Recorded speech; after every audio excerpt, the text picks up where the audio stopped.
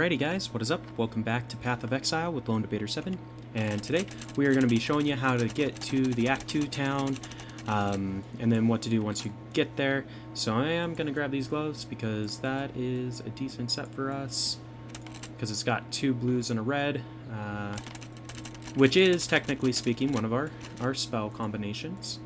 We'll ultimately want that on a wand, just because boots can have up to 4 sockets, whereas wands are maxed at 3, so it's not worth putting like a 3-socket item in where you could have a 4, if you've got a 4, that is. Anyway, we're just going through, killing a bunch of shit, leveling up our gems. We did gain a passive level, and at this point we've maxed out the mana stuff, right? So what I want to do is go for the Ravenous Horde is the next, like, perk, I guess, or main perk that we're working towards. I'll show you once we go in. So, like, if I go in, we are working towards this one, so we're going to take this intelligence point. These guys right here can be good. You get the essences off of them. You just push it a couple times, then it'll spawn a boss monster and some minions, and you get the essence as the reward.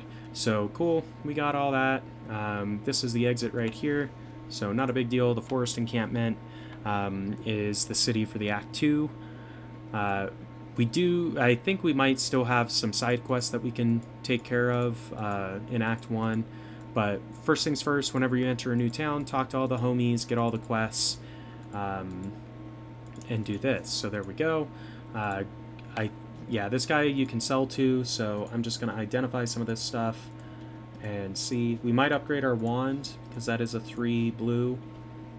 It's not all linked though, so these orbs of fusings can be used to change the links between sockets, so that was unlucky.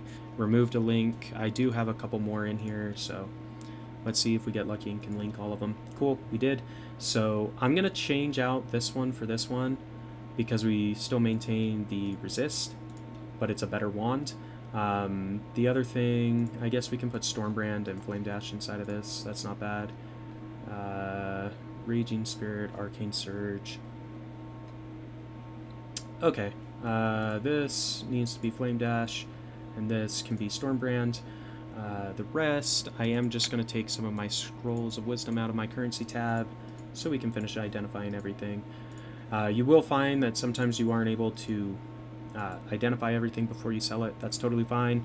Not a big deal, but it is, like, if you've got the scrolls, definitely identify. We've talked about that a few times. Anyway, here we go. Sell all this, or well, actually, I'm going to keep these gloves because they have better sockets than these ones. For our build anyway. It depends on your build as far as what sockets you're going to be looking for. But either way, got it set up. I might have... Nope, don't have it in my currency tab. That's fine. Sorry, my inventory is like a fucking mess, all things considered, just because I'm playing it. Yeah, like, your stash tabs are used for more than just one. Like, any characters within the league can access the tabs. So we're in Act 2. We're going to go to the riverways first. And basically on this, what you're going to want to do, well, I guess we lost all of our zombies for some reason, which is interesting. It's probably because we unequipped the gem. Not a big deal. We'll just summon some more. They do take a little bit of mana to do, so bear that in mind. So there we go. We got our 5 zombies back up. I am going to go ahead and pop a pot to restore some mana. And basically, we are just going to push through this map, follow the pathway.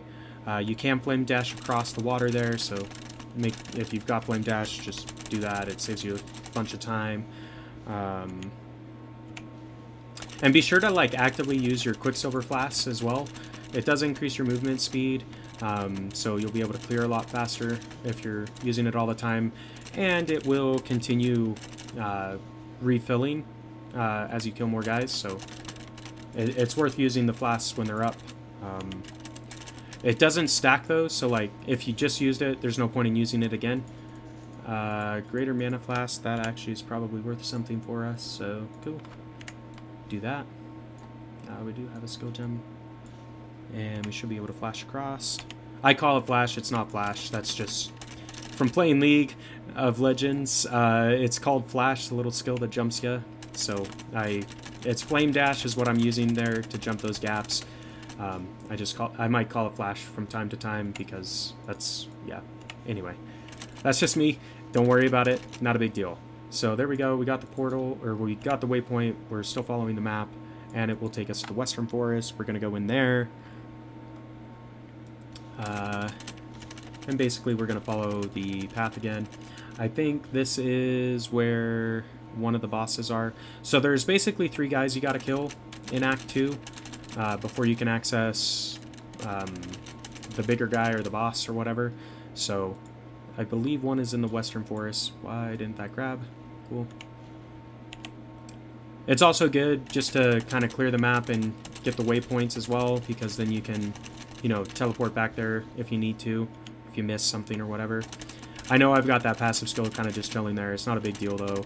I think all we're getting out of the next one is intelligence points, so it's not the end of the world that we haven't applied it yet. We'll do it in a minute. I mean, honestly, we're not having an issue with these enemies either, so yeah. Anyway, at a certain point you're gonna want to, so there's blackguards in here. We'll kill them all. Should be relatively easy, all things considered. This is Adariri, so that is one of them. So we needed that Thaumic emblem from him. It'll open this seal, which opens up this pathway to the prisoner's gate. So we'll go in here. I think there's a waypoint in here as well, so I accidentally double-clicked my Quicksilver Flask, which was a noob rookie mistake. Don't do that. It just wasted charge on your flask without any real gain.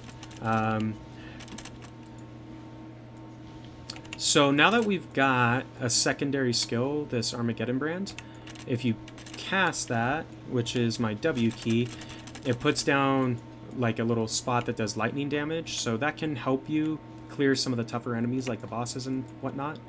So cool. Oh, this is back to Act 1. Interesting. Alright, so we're going to go back to the Western Forest and see if we can find the other entrance. Should be around.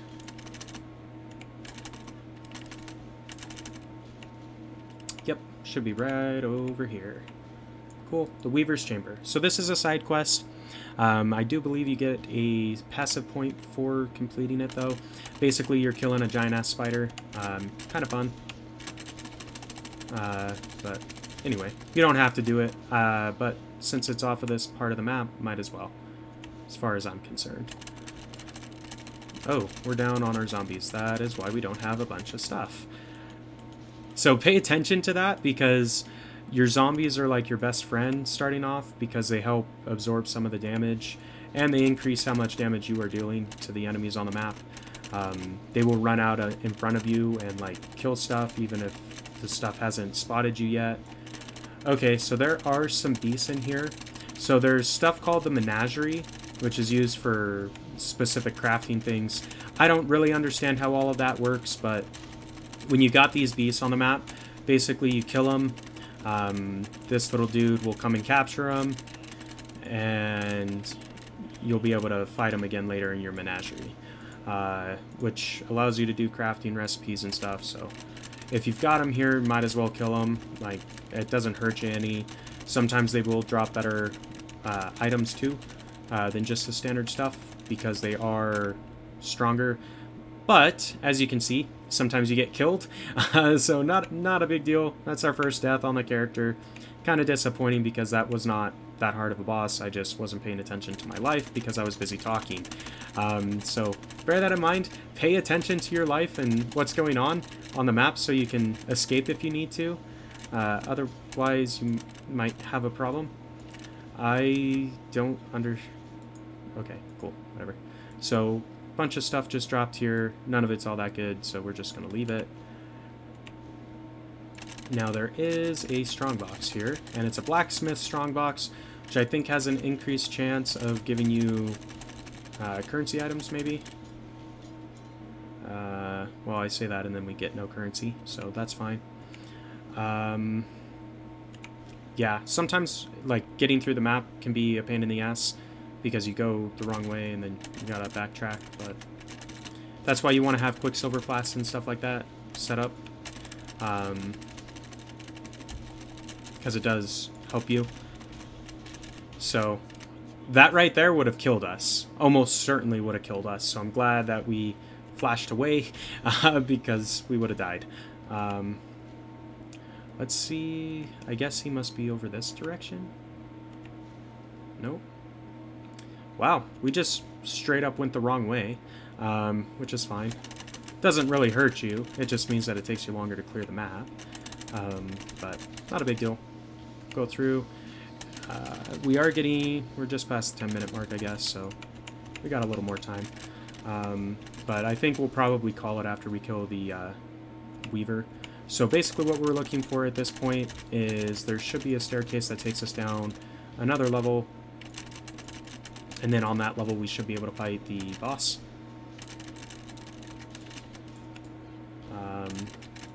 Cool, some magics.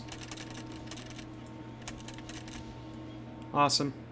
Wow, we've got 3 skill points that are kind of just chilling, so before we go into the Weaver's Nest, I am just going to apply those because I think that's enough to get over to the first.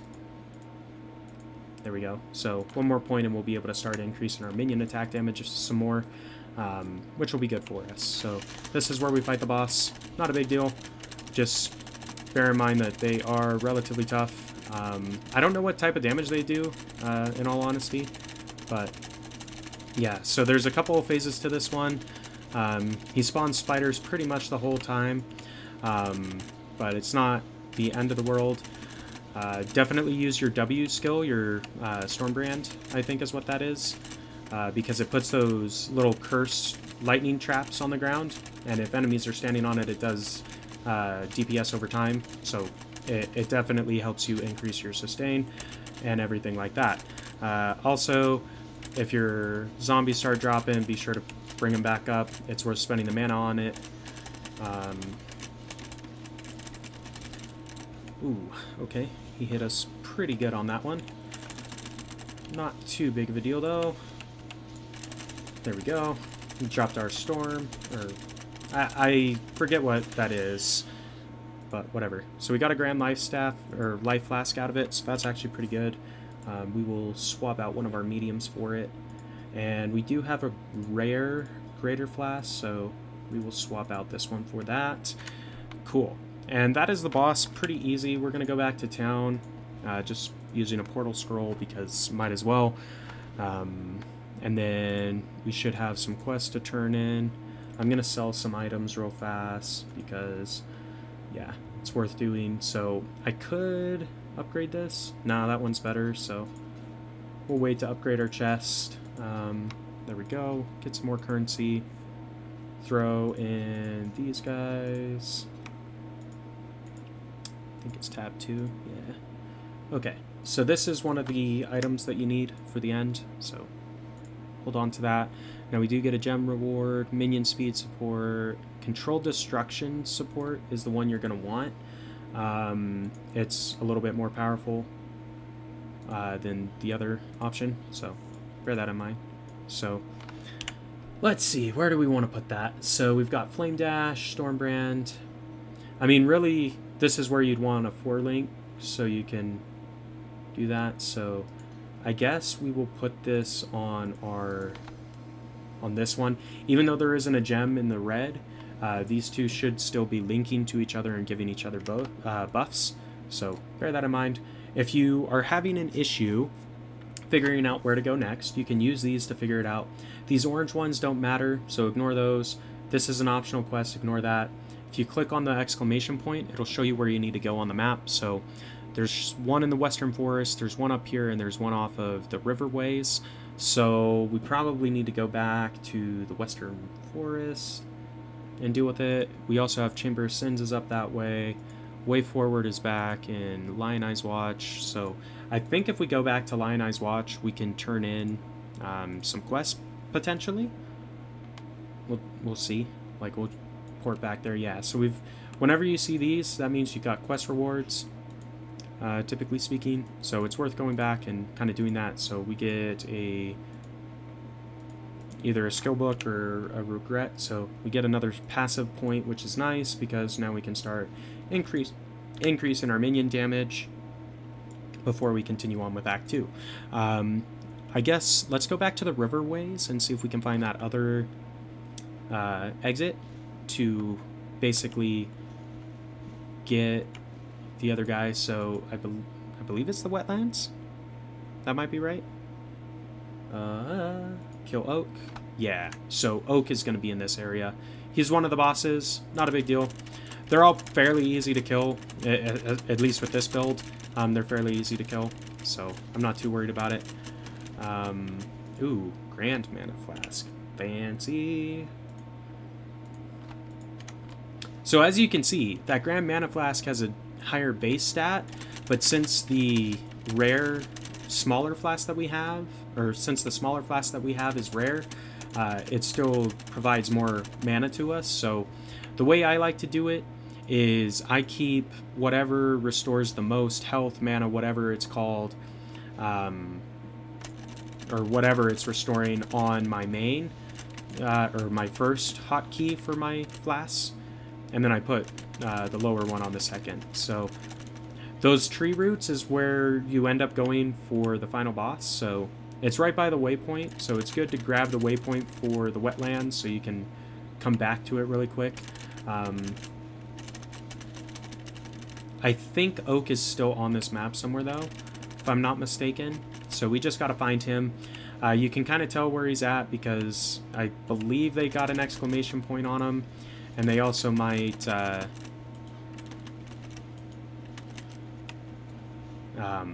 you can also kind of tell by what's on the map. So like it'll be on a raised hill with armaments around it. It'll look kind of like a fort. So bear that in mind. You can find it that way. Let's see. So maybe up this direction. Yeah, here we go. So Oak is in here. Basically what you do is you talk to him. So you can decide if you're going to help or not. I always kill him because it's kind of like, might as well. It doesn't hurt you, typically. And normally it's a hell of a lot easier. So this guy jumps around a lot. So bear that in mind when he slams down on the ground. Like it does do some damage, so just watch out for that. We do need to raise some more zombies.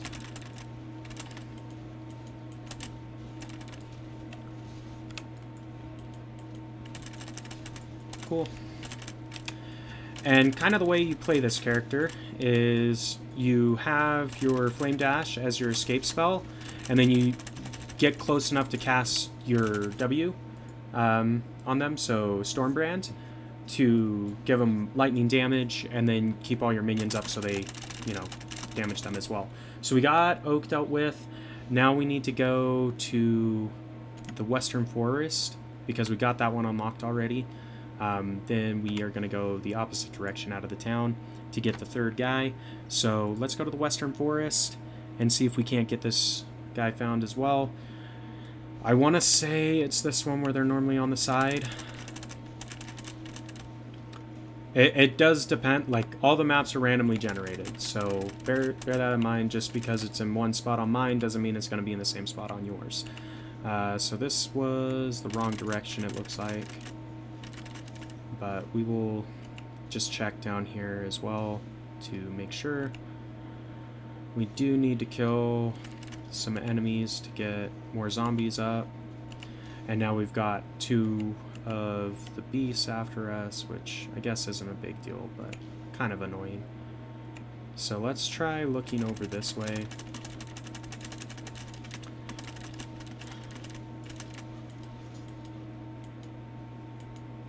Cool, got our zombies back up. And hopefully we can find, I forget which one it is in here. A Lyra, I guess, kind of what it looks like. So let's check up this way above the waypoint. Might be up here.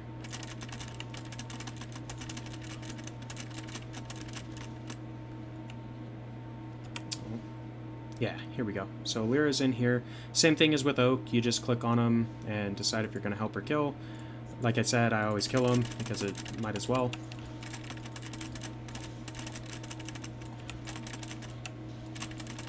Cool. We got our Stormbrand cast on them. There we go. And as you can see, pretty easy. We got them DPS down pretty damn quickly. Now we're going to go back to town because the other area is back the other direction. We're going to go ahead and kill the third boss next time, just because we are getting close to that 20-minute mark, and I know that sometimes it's a little nicer if the videos aren't half an hour long. With that being said, if you enjoyed the episode today, be sure to like, comment, subscribe as always, and until next time, this has been Lone Debater 7, and we will see ya.